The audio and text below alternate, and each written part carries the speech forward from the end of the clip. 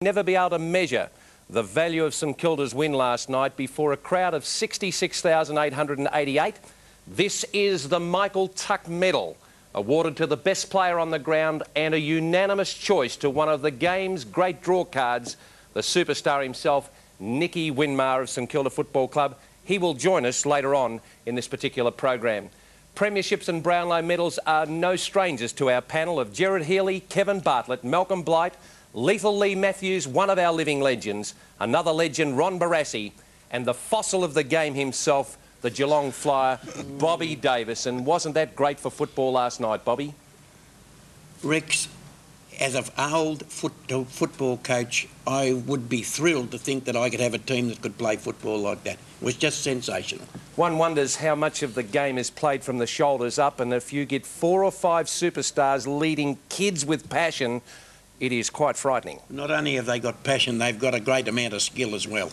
Passion off the field, Lethal. 1982, I think it was, 92,000 watched your side and Collingwood do battle. You would think 26,000 would be battling to fit into the car park, let alone the stadium last night. Yeah, if there was 66,000 was the official crowd and there was an extra 25,000 there in that game in 1981. I don't know where they were in 1981, but it was absolutely packed house. Couldn't see any spare seats. It was just fantastic. I think it's always a bit of a problem with the traffic, of course, with no curtain raiser. Everybody turns up in essentially the same hour and a half, but fantastic atmosphere.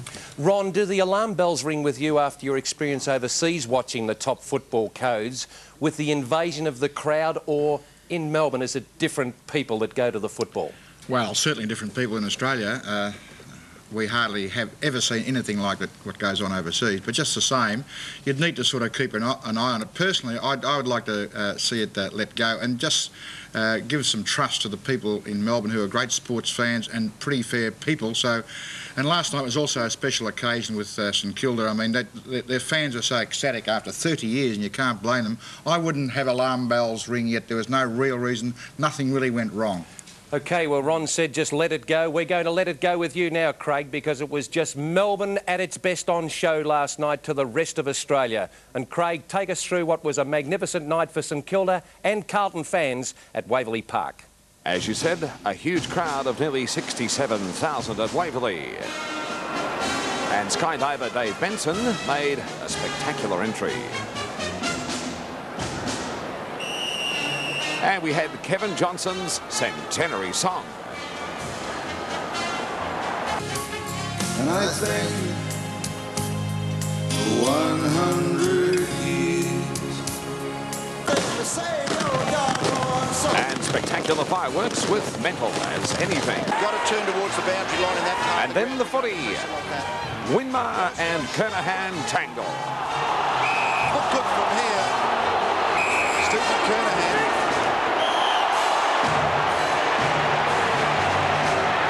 See Stephen Kernahan do that very often. I think he might have thought that was good. Taps it out. Here's Soccer's one for the Blues. On the ground from Pearce. Special goal! Nicky Winmar again. What a goal. Allen under a bit of pressure. Everett worried Camperelli. Winmar's got a chance here.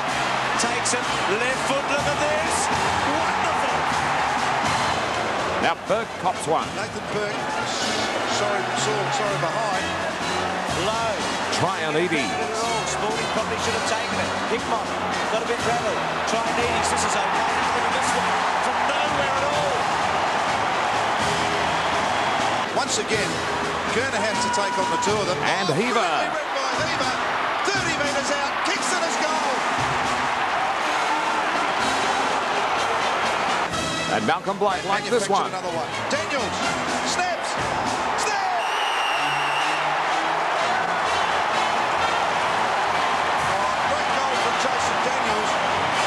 And the Saints steal another. Kicking towards low. Sexton there to help out Silvani. Pinched. Tony Brown on his left foot. Back through another one for the seam.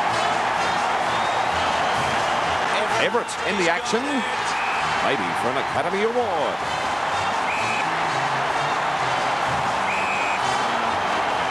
Paddock for Luke Beveridge. The Blues just ran out of legs. He's tied. Beveridge will shoot from 45. Oh, there is a sealer. Put down your glasses now. It is dead set all over.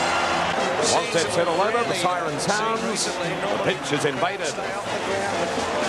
Very strong goalpost. Excited. One day, Malcolm, It's all too much for this young fella. The Saints played in that grand final. And the cup is held aloft. Oh, special build-up for St Kilda with Stuart Lowe and Nathan Burke appealing to the supporters, and I'm sure the membership sales this week will reflect on St Kilda's successful pre-season. And what a great deal of anticipation is down at Linton Street. Now, Bob, might we have seen the last night grand final at Waverley Park? And that's not putting any dispersions on the cricket at the MCG, but not without problems last night crowd-wise. I think that it's essential. The Ansett Cup has gained, well, the grand final is now a great traditional game. The lead-up games might be a little bit soft, but the big game, and certainly we'd have to play it at the cricket ground because you are going to fill the cricket ground to capacity all the time. Just before you go, Gerard, it may be worthwhile looking at the old style of night football where the also-rans also played, but when the side gets knocked out in the first round, it's such a long, lonely trek to the first game, and perhaps keeping the system going for second, third and fourth place might be the answer to keep the pre-season ball rolling? No, I think it has to be a knockout competition, Rex. I think one of the great things about the motivation to keep going is the fact that if you do lose, you end up at Mount Gambier. So I think that in itself helps a lot of the clubs take this seriously. I think the point that may need to be made is that the emergence of St Kilda could well be the saviour of Waverley itself, because this is obviously going to be an exciting side, and their 20,000 people they may have drawn next week to North Melbourne St Kilda may turn into 50,000. Personally, I think Waverley has a use-by date on it. And within 10 years, it won't be used the way it is now. It might still be some sort of oval for something, but it won't be used for AFL footballs. Why not, Ron? Why not? Because I think the competition will be down to 6 or 8 teams in Melbourne and Victoria by You're still trying to get rid of teams out of Melbourne, I am trying, but I've got no power, so don't you worry about what I do. We've been trying for a long time. I have been, and I will keep on trying to. Why is that? Well, we've been through that before. Just let me get the point I'm trying to make. If we do get down to 6 or 8 teams, and we're playing Friday... And we lose North Melbourne, Carlton and Melbourne, your 3 teams are on. Well, it doesn't matter whether they're my teams or not, Bob. No. Once you get down to that number of teams, and with Friday, Saturday, Sunday, Monday night football throughout the nation, you just won't need more than Carlton or the MCG. That's all you'll need. Now, Ron, you've been trying to get rid of these teams. I've been trying to go to a break for a minute. You give me stats and I'll shut up. Back after the break, Nicky Winmar. I think that having been to a number of grand finals in the last few years, well, look, the actual game, the stuff beforehand, the fireworks, as you saw parachutists dropping in, it was just a great atmosphere. And I would suggest that 85% of the support there would have been for St Kilda. At the bounce of the ball, it was on, and it was an electrifying game. And that man that just ran across the screen ends up with the ball here. Nicky Winmar was sensational. If ever a game was probably won in the first quarter, this man set it up by himself from that wing in a pretty good contest with Camporelli. Here's one of the youngsters, McLaren, chipped in early. And the experienced players, Burke was good early before he got injured, and all those youngsters, the class of 95, 5 of them played, drafted in 95, were just terrific, all contributed. Lowe was very good, and at the back, Shanahan did a very good job on Kernahan, although still managed to kick 4 goals. And Lee, watching the game, just your early impressions of the game at the start. Well, I think we've always thought that Carlton at VFL Park, minus Craig Bradley, they're always extremely vulnerable. And when Greg Williams wasn't playing as well, the start was going to be critical. And I think it was the first 3 shots at goal by St Kilda converted into 3 goals. Carlton, on the other hand, their first 3 shots were 3 behinds. And so immediately St Kilda had the lead. And from that point onwards, Carlton threatened early in the 3rd quarter. And it was Jason Daniels, I think, when St Kilda needed someone to steady them when they were under pressure at that point. He was doing the tagging role on Koutafidis. He pushed forward into the space, and we see it here. Koutafidis didn't go with him, set up the goal. Aussie Jones... Fantastic goal, this, isn't it? He ran to the front of the goals rather than at the goals, which opened up the angle. That was a great conversion. And then Jason Daniels from this, I think this... No, is this it? No, but it's about 2 minutes later, Jason Daniels crumbed the ball and kicked a goal, and all of a sudden... St Kilda were 5 in front, and from that point they just went right away with the game. Lee, Jason Daniels, he's an unfashionable type of player, but he may almost have been the player of the series, taking Jarman out, taking Kemp out last week, and then doing a big job on Kudafudi. Well, I think that the good tagging player, particularly the medium size, I think it was always likely that Daniels was going to pick up Kudafudi's last night, and it's pretty hard to match up Kudafudi's with anyone of the physical dimensions, height and speed. But Daniels, he did the job on Jarman, didn't he, a couple of weeks ago? And I think he's a valuable attribute to have a player within the team you can put on a good player of the opposition, and he can make sure he earns every kick. Ron, his kicking skills have been criticised, but they certainly have improved under your tutelage, I believe.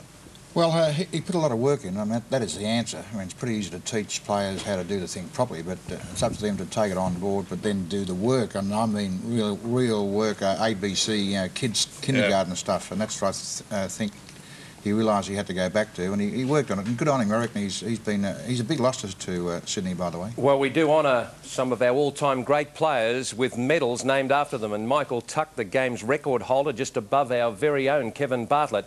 The Michael Tuck medal last night was won by Nicky Winmar. Congratulations to you, cuz, and that must be a great thing for you personally. Yep, I'm very excited about it, and at the start of the night I was just focusing on that because I knew it was going to be a big crowd, and just wanted to get the ball as quick as I can to settle my game. And I knew that Camperelli was going to play on me, and I watched him the week before against North Melbourne. I watched how he played, and I focused on his. I mean, my good points are if I keep running, I'm going to lose the taggers, so I've just got to keep running. The 2-minute siren is allowing players to get off before the enthusiastic crowd gets on. Can we last night make an exception for the emotion of a success-starved following? Well, I'd love to do a lap of honour one day, but last night we just could not do that. The crowd was on the field, and I mean, I felt sorry for the security guards, but I think the StKilda supporters were very excited and wanted to get out there and pat us on the back. But I mean, that was last night. We're going to forget about that and focus on next week now. Nick, StKilda, do they need to get away to the great start each week? Well, last year, Bob, we won a few games and we beat Carlton. We came out and beat them last year in the Ansett Cup, and then the season started. North Melbourne beat us in the Ansett Cup, but the season started and we lost 6 straight. Yeah. And you know, the guys have got to focus on forgetting about you know, what happened last night. I mean, a lot of people are going to still remind us of it, of the Ansett Cup win, and we've just got to really focus on the 4 points for the premiership this year. Was it a difficult thing when the club let Lockett go, but they got the draft picks? Now, that's obviously been a great part in the resurgence of StKilda. Well, you know, Tony was a big part there. He's been there for 12 years, and 10 years I've been there, we've really got on well and we're good friends. But you spoke about Jason Daniels. Every time I went to Sydney, it was the worst trip I think I've ever had, because I mean, the night before, I like to let my opponents have a restless night, but Jack always gave me a hard night's sleep. And, I mean, it's good to have him back, because, like, he did, I mean, we get a lot of credit for the things that we do on the field, but, you know, you got Shanahan, you got Jason Daniels, who've stopped players from performing well, like the Jarmans. Yeah.